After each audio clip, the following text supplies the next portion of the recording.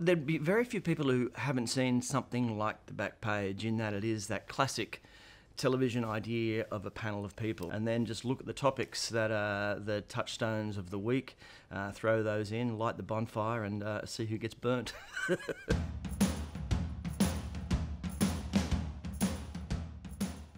Yeah, the idea of doing sport as theatre, it's the notion that there is ego. There's so many huge things in sport that aren't just the result. I think at the moment, sports broadcasting, it has evolved so quickly. I guess what every broadcaster is trying to do is to get people on the field, essentially, and that's, I think, where the developments are.